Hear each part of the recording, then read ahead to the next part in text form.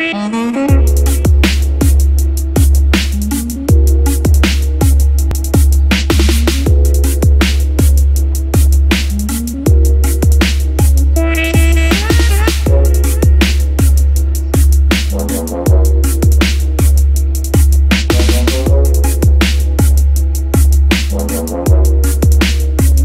is up, everybody? Welcome back. It's a new day, a new video.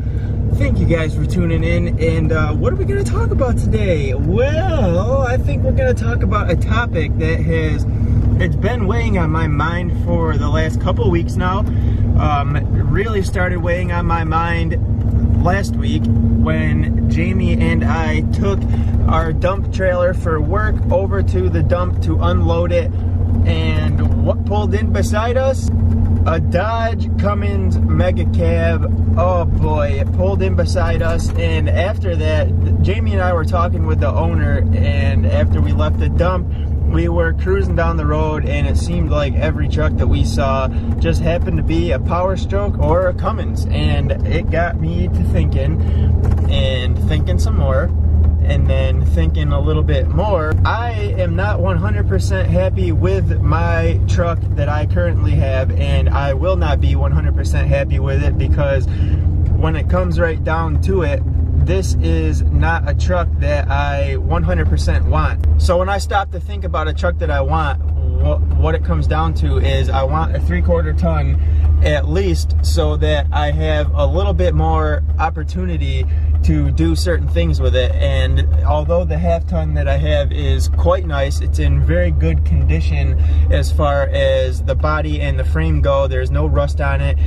There's still factory paint on the frame, and I can show you guys that it's pretty clean. And I think that I may have already put that in one of my videos, but I will insert something again, because the frame on this thing is just, it's spotless, and there's no rust. There's those few little areas of surface rust that are starting to pop out, but that's surface rust. It can easily be managed with a wire brush and some sandpaper, and then it can be painted over and locked in to be saved by the salt that New York uses during the winter months.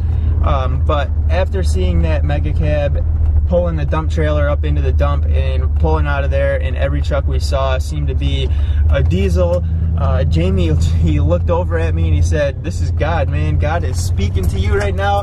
So I think the good Lord above wants you to have the truck that you want to have. And you know, I was looking at a Cummins before, and I didn't get it for a couple of reasons, and I will get into that in a second. So why I didn't get the Cummins that I was looking at was two main reasons. And the first one being that I was a little frightened over the cost of maintenance and repair bills. And that theory, I guess, yes, a diesel can cost more to maintain and repair and whatnot, but when it boils right down to it, the longevity of a diesel over a gas is typically, it's gonna be better. You're gonna get more out of the truck. You're gonna get a longer lifespan out of the truck. And of course, that is all depending on how you maintain it and take care of it.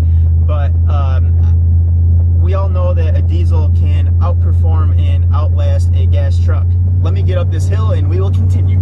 So I'm not 100% sure why I was deterred from buying a diesel, because of the fact that they could cost more to maintain or to repair or anything like that. Because if you come across the right thing, that you know, you got to do some couple basic maintenance type projects to it, then you're in a good boat. You're not going to have to dump a ton of cash into it right from the get-go. But that's, I guess, the problem with the used market is you don't know what you're coming across. And although it may appear good at the time that you're checking it out and test driving it and all that, and you go and decide to make the purchase, you get it home and drive it for a week, and then something catastrophic happens and the tranny drops out, or the transfer case doesn't work, or something like that, something along those lines, and you find out after the fact, well, then you're in that boat and you're scratching around for some change so you can get that thing repaired and fixed. And that leads me into the next thing of why I didn't by the one that I was looking at. Now, what I was looking at was a 99 Cummins. It was out of Tennessee. It had only been up here in New York for a couple of years, and the majority of its life that it was up here, it hauled an excavator and moved some stuff around for the guy's buddy. I mean, I went and looked at this thing a couple times and had a few good conversations with the owner, and so the majority of its life that it was up here, it basically sat still, hauled an excavator, and it moved this guy's friend's stuff when they needed to use a truck because they didn't have a truck. So he basically lent it out to people, and that was the most that it saw the road was when other people were driving it, because this guy had other vehicles. He didn't have a reason or a purpose to drive this truck, so it basically sat in his driveway and garage, and that's how it spent its life. Now, I said it was out of Tennessee. The whole truck, underneath the body, everything was just, it was the same condition as what I have now. There was no rust on it. The frame was in great condition. In fact, the frame had been done with Line-X, or like Rhino liner, bed liner. So that thing was 100% absolutely protected from any road grime and road salt that we have in this god-awful state during the winter months. So with that, I wasn't concerned about that at all. You could tell, you could see every head on every nut and bolt, everything. So it was just, it was clean. It was a clean truck. Aside from the fact that there were a few small dents and dings in it because it was a work truck. So that's typical. You're gonna come across a few dents and dings, but even at those dents and dings on the body, it wasn't all rusted out or anything like that. So, I mean, you could tell the truck had been taken care of. It had a new lift pump and new injection pump put on it. So, and it wasn't the stock, the factory style. It was all aftermarket stuff. So, you know, the truck drove really great, and it felt awesome. It had good power. It shifted smoothly.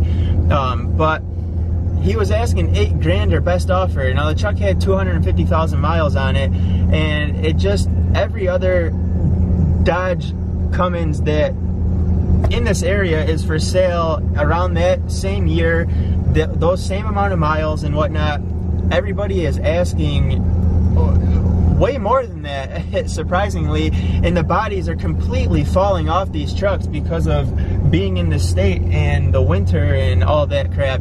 So seeing that price on that truck, now this guy just might have really been like, you know, this truck, this is what it's worth. It might not even be worth this, so I'm gonna put a fair price on it and try to sell it and give somebody a good truck.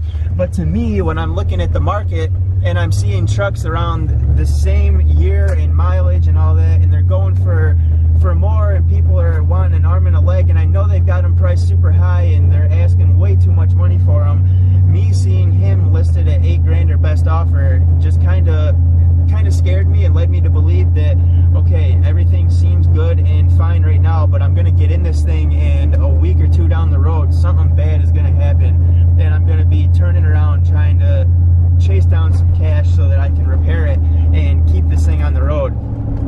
So those are basically the main two reasons that I didn't go and get the Cummins that I was looking at. And at the time, that was the deal on Craigslist. That thing was a steal. I should have went with my gut originally and just tried to talk to that dude on the price and seen what I could get him down to. I do regret not getting that truck and settling for the one that I have now. I was looking at my half-ton, this 01 Ram with the 5-inch lift and all that crap. I was looking at this the same time that I was looking at that Cummins, and I sent the guy a text and I said, all right, listen, I'm not going with option B. Let's make a deal, and I'll pick your truck up from you. And he delivered it right to my house and all that, and you know, it started to grow on me, and I started to like it, and I really do love this truck, and I love the cleanliness of it and everything about it. But on the other hand, when it comes down to it, the heart wants what the heart wants, and this thing is just not 100% what I want or what I'll be happy with. So I think that we need to look for a 3/4 ton, and preferably, I think we're going to try to track us down a diesel in good shape. So I'm going to be looking around like Pennsylvania, Ohio, down New Jersey, maybe possibly as far as like Virginia and stuff. And honestly, if something even popped up in like Florida or Texas, I have family in both those states, so I would be willing to make that trip and drive the truck back to my house. So I guess it's just going to come down to what I can find at the time after I get rid of this thing, and see what is out there and what's for sale. I definitely want to buy something from a dealership of some sort so I can get some type of a warranty with it, whether it be like a 3-month, 6-month warranty or 3,000, 6,000 mile warranty, something along those lines. I do want to get something from a dealership so that I can get some type of warranty with the truck, and some type of drivetrain warranty, and I know that I can kind of just get on the truck and see what she's got, and if anything snaps and lets loose, I can bring it back to the dealership. Obviously not if it's in Florida or Texas. I'm not going to drive across the country to have the warranty applied to the truck, but if I get it out of Pennsylvania or Jersey or something, I would certainly make that trip down there to get it fixed. So that is the plan, that is my goal, that is where I'm at and what I'm thinking. This truck is, it's been listed for sale now for the last 5 days. I had somebody come and look at it 2 days ago, and the guy liked it. There's just one little issue happening with it.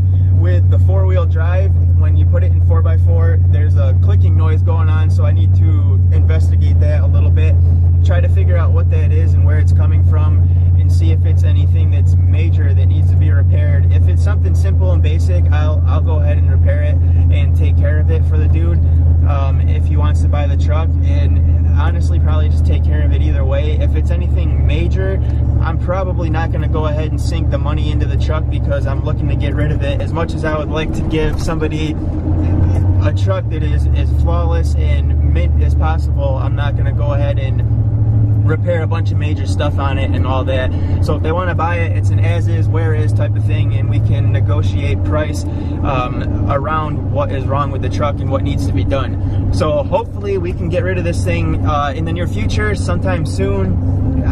Like I said, I had that guy come and look at it a couple days ago. I haven't had anyone else contact me yet about it, but we will get rid of it, and we will go and look at a few of the things that I've already found online if they're still available. And I'm looking every night online. I'm tracking stuff down. I am saving them and getting ready to contact people so that I can set up appointments to go and see these things as soon as this thing is gone. And I honestly may start that process before this truck sells. But right now I am about to be to my job site, so that is gonna wrap this one up. I just wanted to go and talk about my my truck right now and the situation that I'm in with it. I wanted to tell where I'm at, what I'm thinking, my thought process and all that good stuff, and what I want to get, what I truly want. And you know, having a 3/4 ton just opens up more doors for me. I can grab a plow and put it on to make extra money in the wintertime and plow for myself and stuff like that, pick up some driveways and things of that nature. I'll have more truck to haul a trailer or anything like that, haul stuff for people. It'll just give me those couple more opportunities that will hopefully benefit me more in the long run. So that's where I'm at. That's what it's all about. If you guys want to follow along and whatnot, be sure that you're subscribed to the channel so that you can see what happens with this truck. And before this thing goes, I'm still going to be doing like little repairs on it and things like that, and still making it what I had envisioned for it. Be sure that you guys are subscribed so you can follow along with that stuff and just come along for the adventure.